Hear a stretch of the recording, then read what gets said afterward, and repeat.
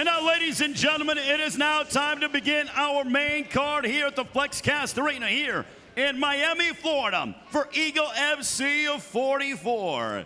3 rounds this in the welterweight division.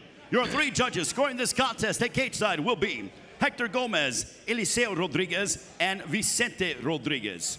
Introducing first, fighting to my left out of the red corner. He stands 6 feet 1 inch tall, weighing in officially at 173 pounds. His record includes 17 wins against a dozen losses, fighting out of Las Vegas, Nevada. Ladies and gentlemen, please welcome the dynamic Anthony, the Assassin Njokuani. And across the cage, his opponent fighting out of the red corner. He stands 6 feet 1 inch tall, weighing in officially at 175 pounds. In 9 professional bouts, his record consists of 8 wins against a single blemish. Joining us from Makhachkala, Dagestan, Russia, ladies and gentlemen, please welcome Raimond Magomedaliev. And your referee in charge is Andrew Glenn. And dictating the action there, Andrew Glenn officiating tonight as we kick off the main card of Eagle FC 44, the U.S. debut, right here in the FlexCast Arena in Miami, Florida. It's a beautiful thing making history tonight. And here we go in the red and the black, Magomedaliev. In the black, Anthony Njokuani. I feel like there's something coming. If you notice, Anthony's really dipping down, like his eyes. You know, I feel like he's trying to set something up.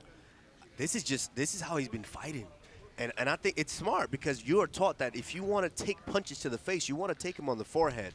So he always has that head dipped down so he can take all the strikes. Magomedaliev using the striking, not being phased by the legend of Njokuani.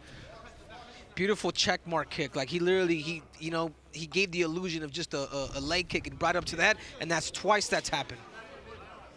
That's 2 times. Anthony needs to start using his hands here. Ooh. Oh, back in the line, and here comes Magomedaliev. He is looking to capitalize, Kamaru. You're right, man.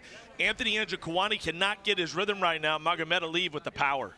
Yeah, you can't just come in here and just be trading kicks with a guy who loves to kick. Use your hands, set it up. Raimond connected with that just a little bit. Now we're seeing Anthony. This is where that wrestling comes in. This is going to be a big confidence booster if he can get off the fence and break this position. I know he was questioning his own ability against the bigger man should it turn to a grappling. Magomedaliev has been doing a good job on the feet. I think he keeps it on the feet. I think he displays something here. He's already caught him with a few kicks to the head, a couple kicks to the leg. I mean, the dude's doing work on his feet. I agree, Henry. He needs to keep the fight. He needs to try to at least keep the. Oh, wow. That was a smooth inside trip. And when we had a chance to talk to Magomedaliev, that's what he said. He goes, I want to stand with him. He has no problem and is not fazed by the stand-up of Anthony Njokuani, who took a lot of time off from mixed martial arts to work on the kickboxing, to go into professional kickboxing. He was extremely successful doing it, but not looking so strong tonight here against Magomedaliev, who is a machine. And Kamaru, tell us what you're seeing here. From being in the room with Anthony, does he work on this position a lot? Does he wall walk? Are you confident here? He does, and you can see that he did it beautifully. He got his back to the cage. He turned in. Now he's trying to pummel inside with one of those hands. But Magomedaliev is just, brilliant return by snaking under the arms and sucking him right back down.